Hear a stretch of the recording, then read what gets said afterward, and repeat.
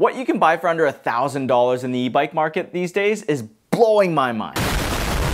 Yeah, you heard me right. The bike I'm reviewing today retails for $999, and right now, you can get it for even cheaper if you hit the link in the description. But don't go there quite yet. First, why don't we have a closer look at this new bike from Engwe, and then I'm gonna take the bike outside for a spin where I'm gonna test all of these. By the end of this video, I want you to be able to know without a doubt if this is the right bike for you or not. Spoiler alert, if you're looking for a light folding bike with real power, a bike that can take you up the steepest hills you can point it at, and a bike that won't leave you a kidney short when you have to sell one on the black market, then stick around. You're gonna like this one. So just before we start looking at all the features and components on this bike, I'm gonna take this 13 amp hour battery and top it up with a 2 amp charger. That means that if this battery was completely drained, it would take just a little over 6 hours to fully charge back up. Let's take a look at the bike. Let's start out back. The Engwe L20 2.0 rolls on a set of 20-inch diameter, 3-inch wide fat tires. Fenders are metal and included, and so is the rear rack. This one can hold 25 kilograms max. The derailleur on the L20 is a Shimano Tourney 7-speed derailleur, and the derailleur is actually protected by this derailleur cage. You also get a 7-speed Shimano cassette, a massive chainring, some generic cranks, and some folding pedals. While we're down here, here's the latch that you use to fold the bike in half. And moving up the seat tube, you get a little suspension seat post, as well as a really cushy saddle. Oh, and this thing here allows you to fold the seat up so that you can get the battery inside here when it's all charged up. These 2 bolts here are to hold the water bottle cage, and these 4 bolts here on the head tube is to hang the optional front rack, if you need extra storage. Engwe. Up front, you get a suspension fork with about 80 millimeters of travel.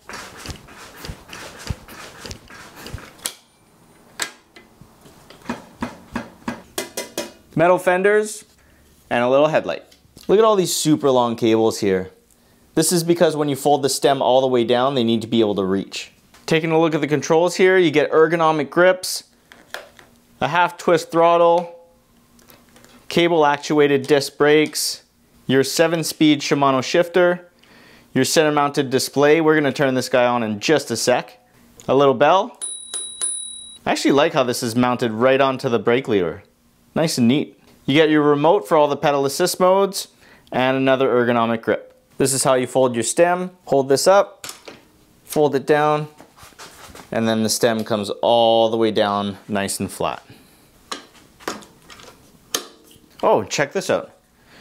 You can actually adjust the height of the stem as well. You can get another 6 inches of height here. I'm gonna keep it down low here. I think it's high enough. The brakes on the L20 are unbranded, they're cable actuated, and the rotors are 180 mils front and back. I'm just gonna show you real quick how to get the battery in. You just gotta pull this lever, fold the seat up, and there's a rail right here that you slide the battery right into. Once it's near the bottom, you lock the battery in place, and then you can take the key out. Now, one thing to keep in mind is that you do need this key to start the power on the bike. So there's an off position and the on position. Let's turn everything on. Nice colorful display. Up top, you get your battery bars. Down here, you get your speed in miles or kilometers per hour. You get your pedal assist modes. And if you cycle through the trip, odometer, max speed, average speed, and back down to your trip. Okay, here's what the lights look like. This is off, and this is on. I think it'll be just bright enough to see where we're going. Let's check out the taillight. Here's the rear taillight with it off, with it on. It also gets brighter when you pull the brakes.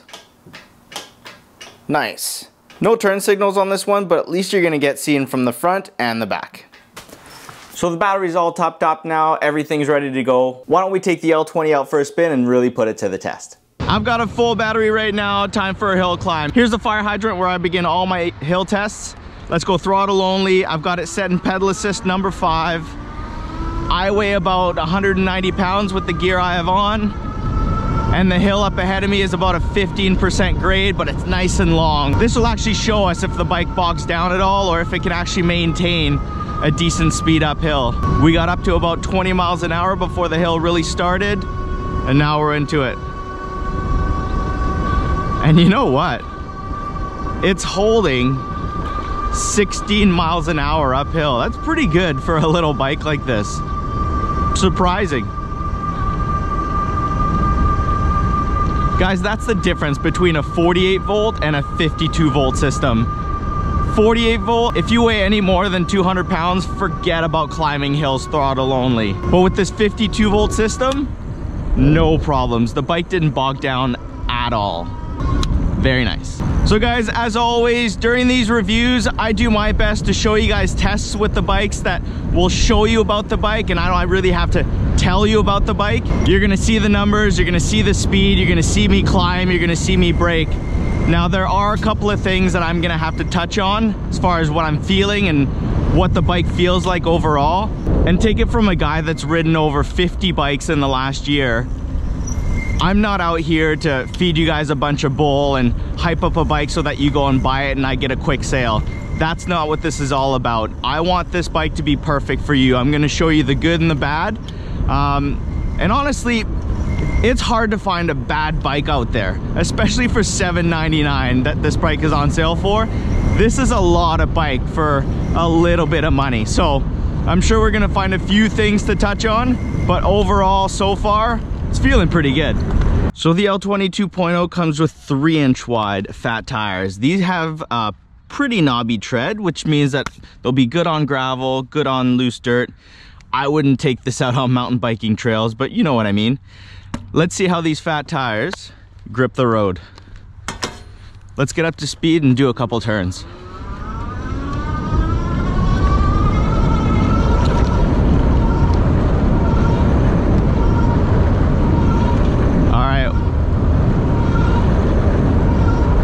Well, this bike has grip for days. And the other thing that I'm noticing is that the wheelbase on this bike is actually quite short. So it makes the bike very responsive and it's easy to just change direction. As opposed to the bikes that have a longer wheelbase, those bikes are gonna be more lethargic. I mean, you're gonna have longer turns, wider turns. This thing seems very twitchy and very easy to get around. If you're having to ride this thing in traffic or around those park gates, through tight turns and switchbacks, this bike does that very, very well. Acceleration test. Here's the pillar where I start and there's a driveway up ahead. If this little guy can get up to 20 miles an hour before the driveway, I will be pleasantly surprised. Let's just say that. But it's got a 52 volt motor. You never know. 3, 2, 1, go. It's got decent pull off the line. 15, 17, 19. I got there. 20 miles an hour. So the way I understand it with this bike is the throttle will get you up to 20 miles an hour. See, like right now, it just stopped giving me power. If you want to go faster, you got to put in the pedal work, which I'm fine with. This bike seems really comfortable to pedal, so let's go over to Test Drive Island, unlock it, and see how fast this little guy can go. And just like that, we're on the island. Let's get set up for the top speed run. Before we do the top speed run, let me show you something cool about the L20. So many people worry about security with these bikes. They're a fairly big investment, and taking the battery out sometimes isn't very convenient, right? Hauling around a heavy battery in your backpack kind of sucks. But what Engwe's done with this bike is that the key has to be in the battery's ignition and turned on for the bike to receive power. So without that, I mean, you can pedal the bike, you can take the bike, but it really won't be fun. You're not gonna be able to get any power out of it. So, nice little added layer of security. So I've got the bike turned on. Let's do a top speed run. Gotta turn the bike's power on. Go to pedal assist 5. And I'm gonna have to pedal for this top speed run because we know that the throttle only goes up to 20 miles an hour. You guys ready? 3, 2, 1, go. I'm gonna drop some gears. Wow, this thing's got some get up and go. 25, 27, 28. That's on the bike's computer though. I'm at 27 on the GPS.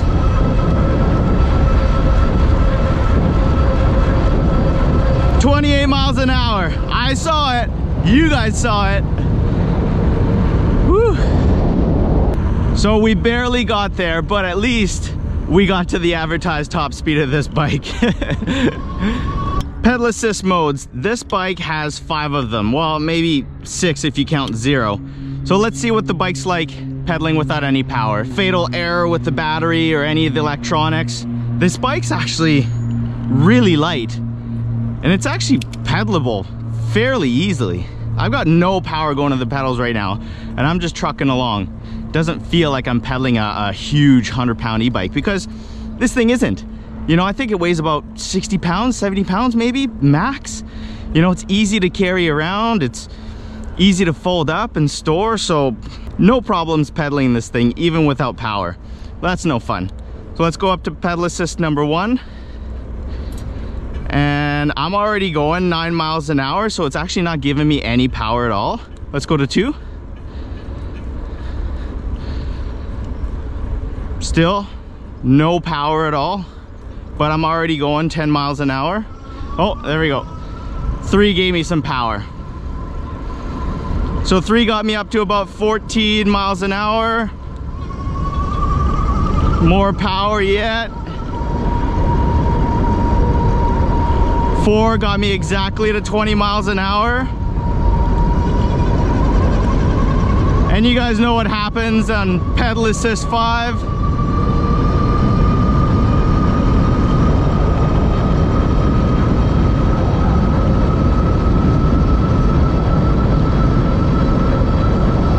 We get the bike all the way to top speed, 28 miles an hour.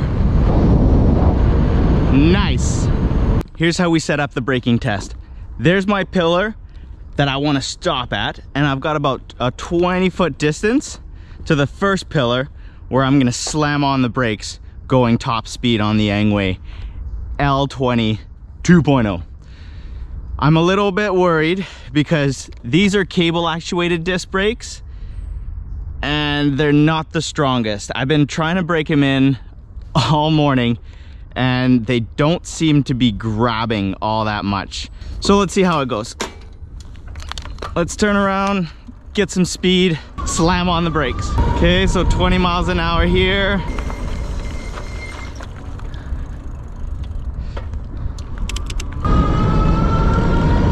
All right, 19, 20, 21, 24, 25, 26, 27, 28. Oh. Yep. Honestly, I held those brakes with all my fingers and could not get the brakes to actually grab. The rear didn't even skid, like it just kept on rolling. I don't know if the pads are contaminated or whether they just don't have the power. They just feel like springy, like you know, they don't actually make contact. They're like bending onto the disc. I don't know.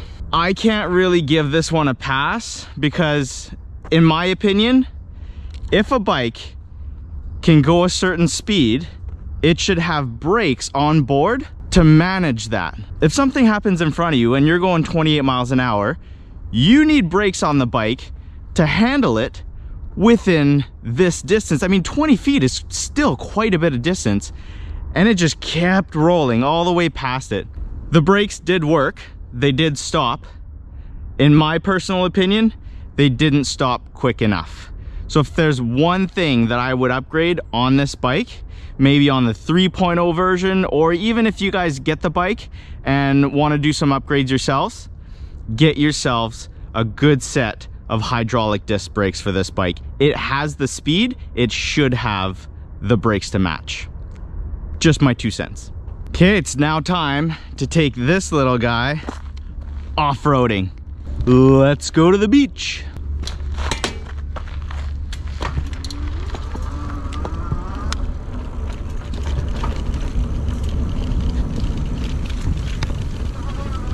So this bike has 3-inch tires that are a little bit narrower than I'm used to riding. Usually bikes in this category will have the big 4-inch tires that have a ton of grip because you can air them down a little bit. But I'm running about 25, 30 PSI in these right now just to get some really good rolling speed. And you know what? It's not bad at all. The suspension seat post, I can really feel it working.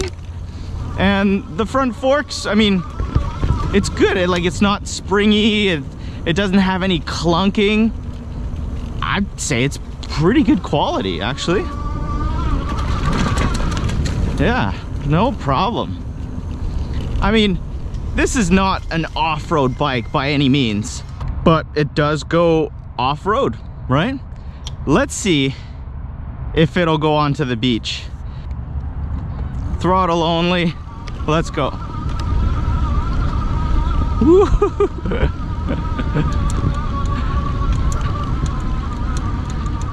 We're doing it.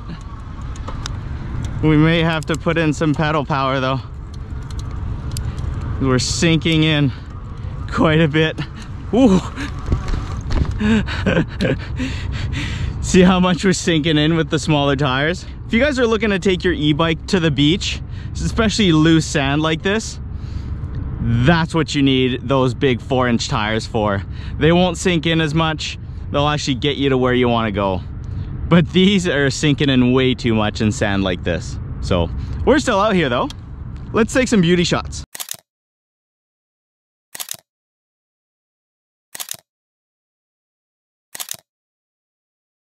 Let's get ourselves off the beach, shall we? 3, 2, 1, go. Oh. All right, let's pedal. Keep going. I'm sinking in so much more than with the big 4-inch tires. It's crazy the difference. Okay. Slippery. Come on. Let's go.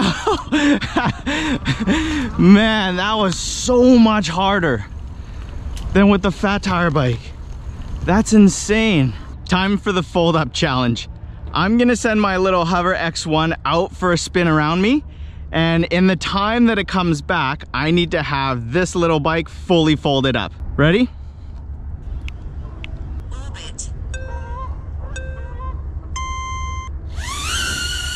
Okay. I'm gonna let it get some distance, and as soon as that little light starts recording, it's go time. 3, 2, 1, go. Let's get the pedals folded up.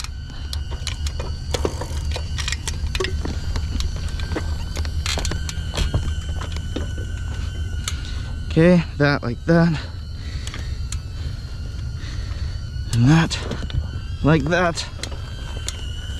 There we go. Time to spare. Look at that. Perfect.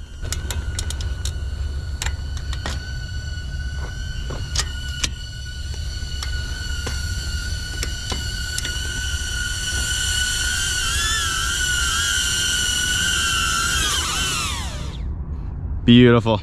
Even the little drone folds up. Boop. Check these out. There's a link in the description. So let's touch a little bit about ride and bike build quality, shall we? The bike itself, and we have to keep in mind that this bike sells for less than $1,000. Right now, this bike's on sale for $799 as is. 800 bucks gets you a bike that will literally take you anywhere you want to go. 52 volt system, 13 amp hour battery, folding, super light, easy to store, easy to carry, easy to just shove in your trunk. That's a lot of bike for $799. Now, whether or not you guys look at the website when it's on sale or not, I can't control that, and I can't control whether or not they have it on sale, but right now, it's on sale. For what you get, 800 bucks, I can't complain about anything. Wait, my job is to complain about stuff. I'm gonna complain about two things on this bike. The first thing being the brakes. You guys saw how painfully slow it came to a stop. I don't know whether it's just adjustability. I'm sure I could put some, you know, stronger brake pads in there, maybe some bigger rotors. These are all fairly inexpensive fixes, but to me, if I was Engwe and I was building a bike like this, you know, these brakes probably still cost $50 to $100 to put on this bike. Why not spend an extra 25, 50 bucks and put hydraulic disc brakes on there, right? Like, that would make so much more sense, especially for a bike that can get up to 28 miles an hour. That's super fast, and if you can't stop in time, that could be dangerous. So the other thing that I'm gonna touch on, not really a complaint per se, but it's something that you guys should be aware of, is the cadence sensor in this bike. It takes a solid 2 seconds for the power to kick in once you start pedaling. Listen to this. I'm gonna start pedaling now. There's the power. I'm gonna start pedaling now. There's the power. It's incredibly slow to kick in. I don't know whether they did that for a safety factor, right? Like, you don't want the pedals so touchy that as soon as they spin just a little bit, it just takes off, right? That could be dangerous if you're just kind of, you know, moving the bike around the garage or something like that and forgot to turn it off. But to me, it just takes a little bit away from the experience. Same with the throttle. The throttle's a little bit slow, right? It takes about half a second to turn on. Ready? And power. Well, yeah, you know what? It's actually pretty good. It's pretty good. Come on, Ben, it's an $800 bike. Everything else is just as you would expect a good quality $800 folding bike to be. I really, really like the build quality below the handlebars, right? There's some clunky stuff up here, cable actuated disc brakes, but everything below the bars is actually pretty good, right? The front fork's decent. There's a little suspension seat post, that's decent. I don't know how that little suspension seat post would do if you're any heavier than I am. You know, I just sit on it and I feel like it's pretty much down to the bottom, or at least close to the bottom.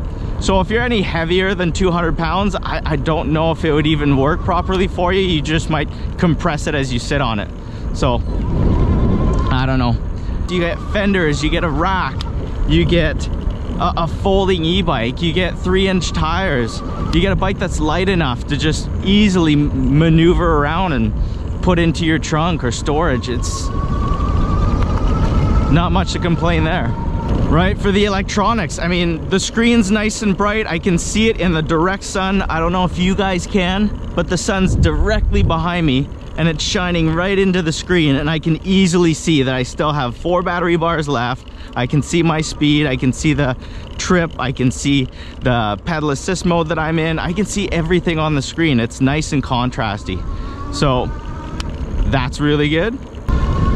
And the other nice surprise with this bike is that most of the folding bikes that I've reviewed have been a little bit clunky. They're a little bit extra loud. There's more rattles. There's things, there's more hardware, right? There's more pivots on it because it folds.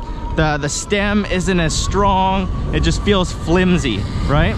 But the L20 feels solid. Wait, I take that back. The one thing that doesn't feel solid, and I've noticed it when I did my pedal test, is these pedals. Now, they're plastic pedals, but they do flex, right? Like, I can feel the pedals flex when I'm pushing on. Like, look, I can flex it with my hand, right? Again, one of those things, they gotta hit a certain price point, and these plastic pedals, they do the trick. They're pedals, they fold, right? You can get heavier duty metal folding pedals if that's what you wanna get. Amazon's got them, I'll put a link in the description. But you know what I mean? It's just generic parts, right? Just subtle little things. They work to get you going, and if it bugs you, you can do upgrades later on, right? As far as ergonomics go, I think this bike would fit a lot of different shapes. You guys saw how high that seat went and how high the handlebars went, right? So I'm sure that 98% of people that swing a leg over this thing, or swing a leg through this thing, will actually find a very comfortable sitting position. No problems there. It's nice and upright for me. I've got it at the lowest position right now. It's nice and upright for me. I actually really like sitting on this bike, and I think I'd like sitting on this bike for hours.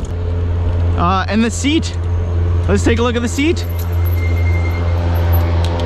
This seat is as cushy as it gets.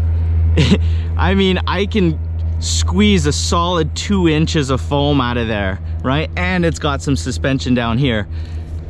Cool thing is too with this seat is if you need to take the battery out, there's a quick lever here, right?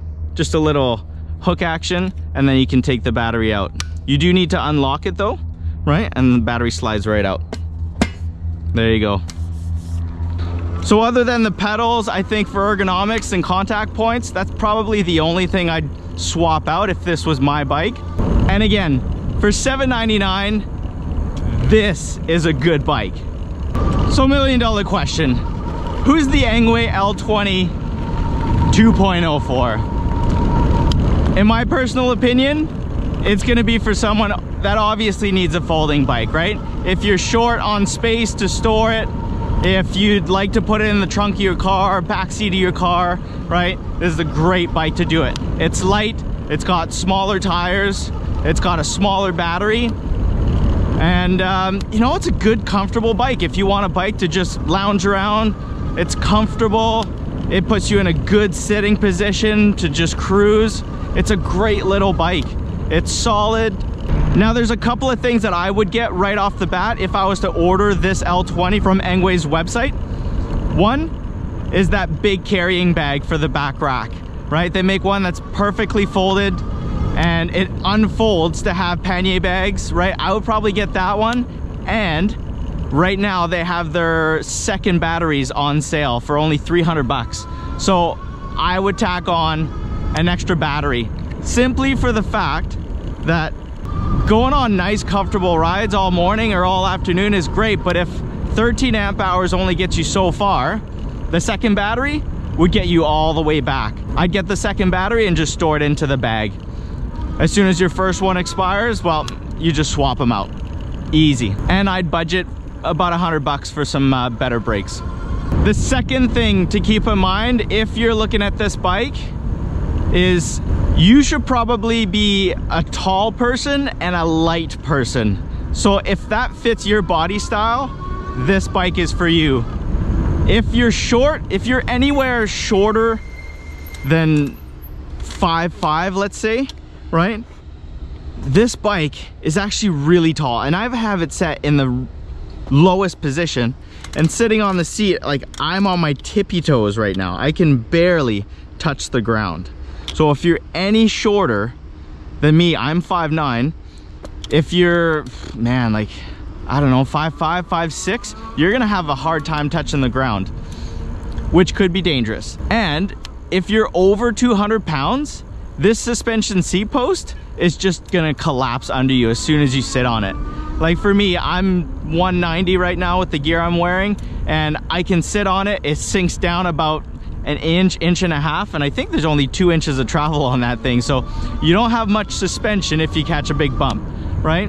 So it's probably not meant for a heavier person. So keep that in mind if you're looking at this bike. If you fit all of that, you fit the body style, this is the bike for you. Do yourself a favor and me a favor, use the link in the description. It takes you right to their website. It'll guarantee you the best price on it. And if Engwe's nice enough to give me a discount code, I'll include it right underneath that link. So don't forget to use it. It'll save you some cash. And if the Engwe L20 is not the bike for you, that's okay. Maybe the bike in this video will be more of what you're looking for. I'll see you guys there.